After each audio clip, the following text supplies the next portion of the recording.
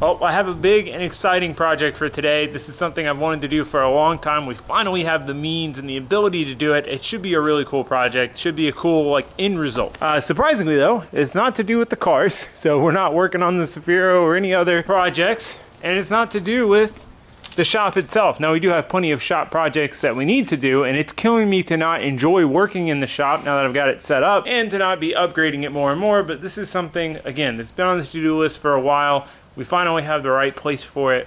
Should be real satisfying. Let me show you. So what we're doing today is setting up my dream office space. So I've always had my office and my bedroom as one unit, and it's always tricky because you gotta fit a bed, all your normal stuff, clothes, dresser. It really limits you as far as setup. Whereas now that we have an entire room to set up, we also have a really big closet, but that's a project for another day. For now, we're focused on the room itself. So I've got everything cleared out of here. All the totes and totes of office stuff, sim stuff, 3D printer, all that stuff. I got it out of the way. And we got a bunch of stuff in to go in the office and set it up as essentially like my dream office. I'm really excited for this. I think it's gonna turn out really cool. So let's dive in. This thing weighs like 1,000,000 pounds. So I think first up, we'll knock out the desk. Because once we get the desk set up, we can put it where it goes, which is over here, get the computer stuff on it, and then we'll have a lot more room to work with. So this is originally what I got as a desk. It's actually a workbench, but it's got this really nice solid wood top. It's very solid and sturdy, which is what I was going for. However, it is not deep enough. It is way too shallow. I like a really deep desk. This one is not deep at all. Now I could wall mount the monitors and yada yada, but I wanted a workbench in here anyway, so we are gonna retain this, but we'll get to that later. First up, we need to set up our new desk and hope it's what we're looking for. I did see some other good options after I ordered this one, so I just wanna make sure I have the right desk. I don't wanna make a compromise. I want the right desk. So anyway, enough jibber jabbering. Let's get to work. Let's get this thing out. It is heavy. It's like 80 pounds. Hopefully that means it's sturdy.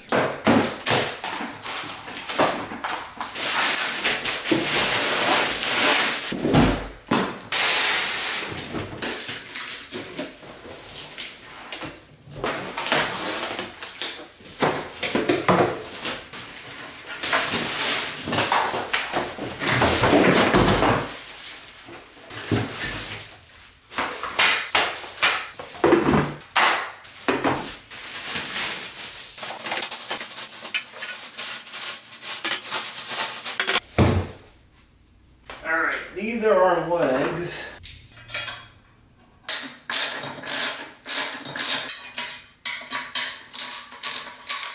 All right, now we basically got to turn these rails into one rail.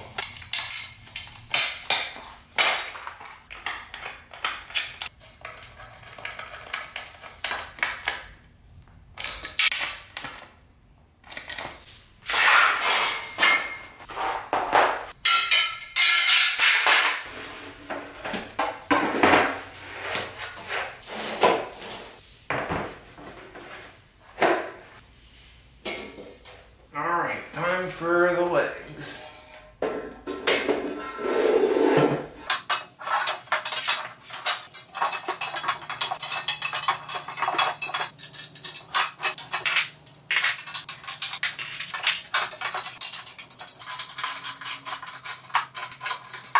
All right, lastly, we've got this net, which is going to be for all of our cords.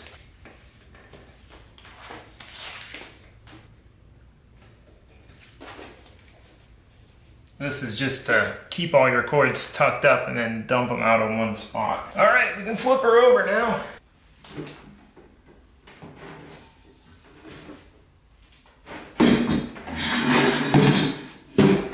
She's pretty sturdy, boys. All right, did I make this one too high? No, it's about right. I gotta move that desk out of the way, and then we can move this desk into position and put all the stuff on it. Did I make it too high though? No, that's about right. Can always go up on this, Johnny. Yeah, I'm good with it.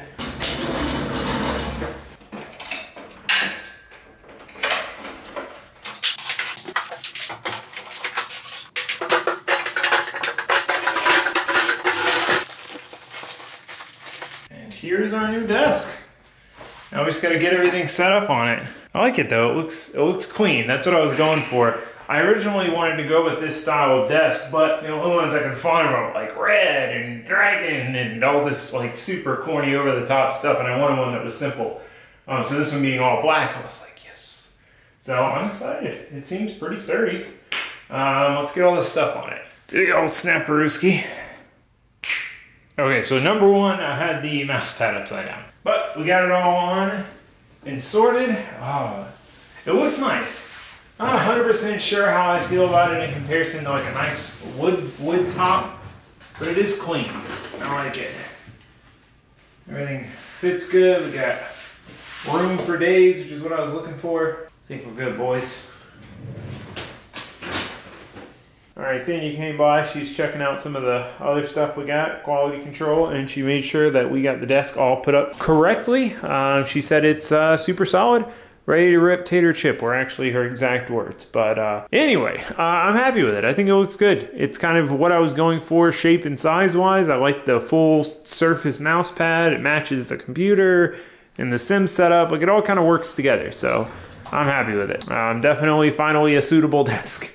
It was a bit of a struggle to decide. Anyway, moving on to this side of the room. Still gotta set up the sim, but that's for later. This side of the room, we have the workbench. I'm trying to decide how I want to do this. Originally, I was gonna have it all the way to the left here. I was gonna put a chair with an ottoman here and have like a nice chill spot. Maybe put my TV up there, so like when I'm playing the sim in VR, someone could watch the TV and chill there, but I miscalculated. There's clearly not enough room in this corner for mini chairs. You could fit a chair there, not ideal. The main goal for this is to get all this ancillary stuff off of my desk. Before I had my chargers, my cables, my cameras, my camera mounts. I had all of that stuff on my desk. So the desk, no matter what, was super cluttered. The goal is to keep the desk like this. Not have any freaking clutter on here. Have it just nice, simple, very, very minimal stuff on here. So to do that, we need another space to put it. And that is going to be here/here. So enough jibber jabbering. Let's get to work.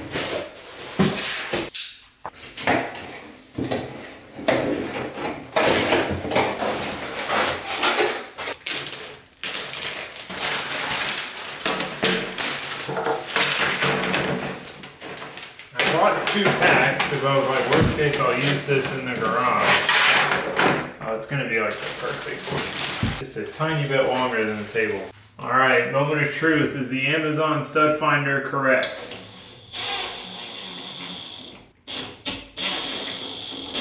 It appears so. 13 3/4.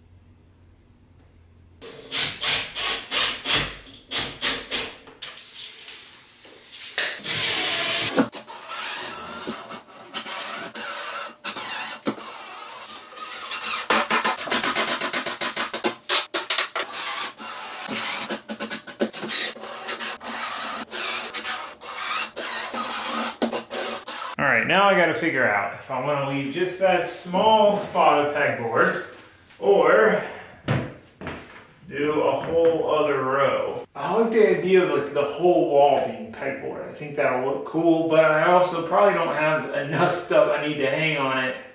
I mean, maybe. The other option is put nothing up there or put something like my clutch kickers check.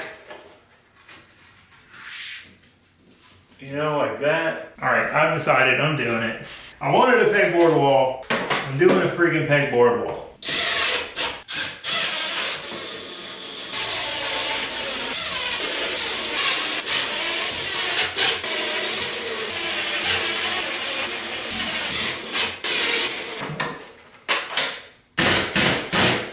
All right, we got it done. We have our pegboard wall. I dig it. I like it. All right, well, I've used the space a little bit and I am super happy with the setup in here. I really like the desk. I like how clean it all looks. Oh. Anyway, it's time to deal with this. So I do want to raise this up just a little bit and then just kind of keep most of the stuff within the pegboard. One annoying thing about the pegboard, so I got this plastic pegboard on Amazon and it's pretty solid, but it's a little wavy.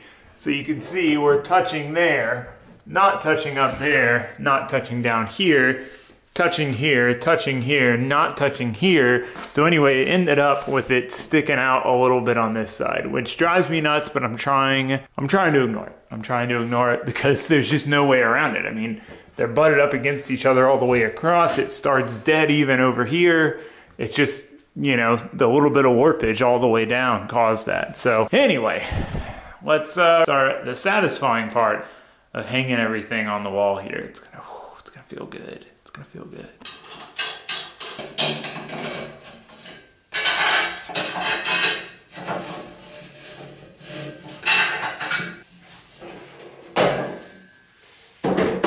All right, I'm good with it. Waist height, good work height. All right, so we have a whole box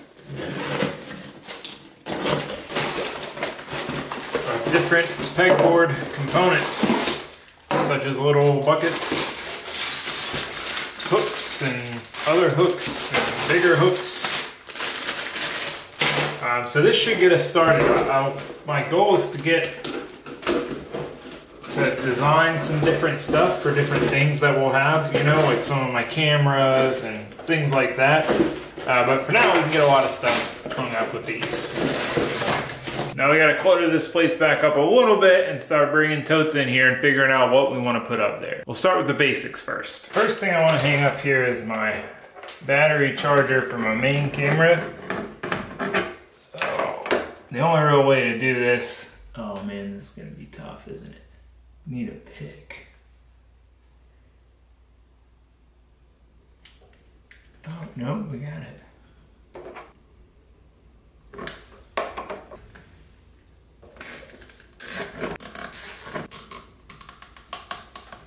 Got our flush cut.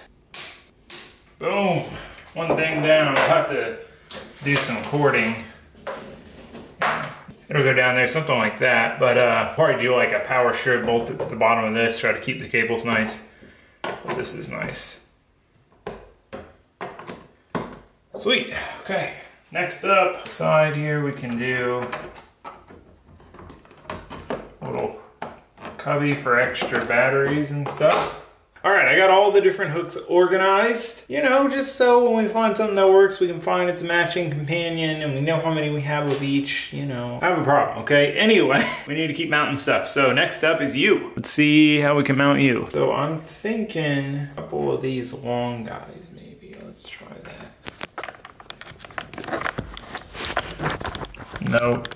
No, that's not working. Guess we gotta try these. This time, man, I'm probably gonna have to just get a bunch of this kind of thing. Oh, that's still kind of sketchy. Okay, there we go. Need them to be a little closer together. All right, so here's what we've got so far. We've got my main camera, the charger for it, these two little bins. So, you know, this is like lens caps, spare batteries, and then all my lenses for it right here. Very satisfying. Like, it just looks so good to have it all just on the wall there. So we're gonna leave a little bit of room here. I mean, we don't have to keep it in one spot, but I don't know. I just figured it was better to kind of keep them in sections. So this will be my action camera section, and I don't know from there. From that camera, my action camera, like, I don't really have a plan, but either way, got this much hung up. It looks good. I'm really, really happy with it. It's exactly, you know, what I was going for. So sweet. All right, well, I'm gonna keep on trucking here. Here's where we're at. I've got the normal changing lens camera, whatever you want to call it, my Sony side here. And then we got the action camera here plus the drone. So basically I've got, you know, camera, charger. So I got little wind muffs and dovetails for tripods. And then I've got all my different lenses. I've got this rotating time-lapse deal. My cage for this camera that I never really use. And then on this side we've got, this is where you go. Right here. And then we got my other Sony action cam, waterproof case, other little mount holder deal, magnetic mount, drone controller, drone battery. So I do need to put a charger for these cameras here, and I need to do one, like, run the cord up here to charge these batteries as well, so everything can just stay on here at all times. That's the goal, at least. But here I've got my batteries, I've got mounts, got little screw deals for the mounts, and then the plastic clip-in deals with the double-sided tape. So I'm trying to leave this a little open for room for expansion. You'll always get more stuff. Maybe I'll get another Sony action cam, and then I'll get this and that, and I'll need more room up here. But yeah, anyway, super, super happy with it. It's so satisfying. Like, it is every bit as satisfying as I hoped it would. Tedious to try to find the right stuff for everything and get it all set up. Very satisfying. Like I said, it's exactly what I hoped and dreamed it would be. So anyway, enough jibber jabber, and let's get back to work. I'll put you guys back in your spot. We'll keep trucking. Okay, that doesn't take up quite as much space as I thought it would. That's good.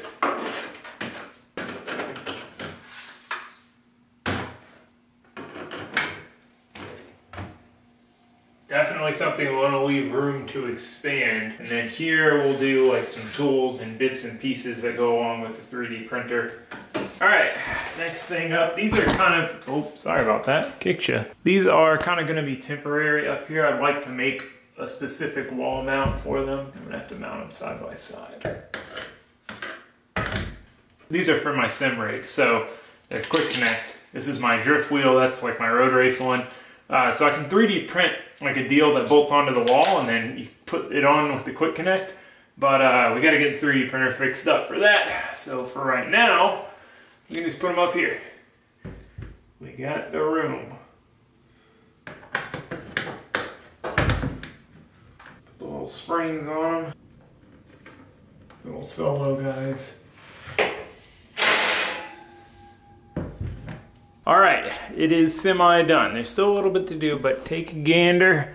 Boom, you walk in. I gotta figure out what to do with that lamp. I just realized that desk looking solid. Computer down there. I put my microphone up here. Still gotta set up the sim. There's just a lot of running wires back and forth that has to be done with that. Got my tools ready to go back in the shop, and then boom! Pegboard looks solid. I've got my Oculus Touch controllers, my Xbox controller for the PC, some headphones, 3D print stuff, 3D print tools starting here, some cords, camera stuff, my microphone, sim wheels. Like, it looks so cool. I'm so happy with it. This is something I wanted to do for a very, very long time. So I'm glad to have it all set up in here. It's just a nice way to store things without them just getting lost forever. So I do still need to get like a cabinet or something to go under here to store stuff that can get lost for a little while, but it's pretty well there. And then obviously we gotta hang stuff like the big check. I've got my proximity poster. My YouTube thing needs to go up somewhere. So there's still stuff to do, but pegboard is mostly done. Like I said, we'll definitely be adding on to this as we get more stuff that needs to be accessed right away. But for now, this is kind of what we have. And yeah, so anyway, you get the idea. Looking snazzy. So yeah, I guess that's gonna end it for today's video. We're gonna be heading to the Freedom Factory tomorrow for the 2.4 hours of Boy Mullets. And I've gotta get everything ready and get headed down there. Otherwise I would finish this up for this video, but we're out of time, boys. We're out of time. So sorry to leave you on a half-finished hanger like that, but hey, it happens. It's in the name of racing. So anyway, hope to see you guys for that. But for now, that's going to be it for this one. Thanks for watching. Thanks for subscribing. Goodbye.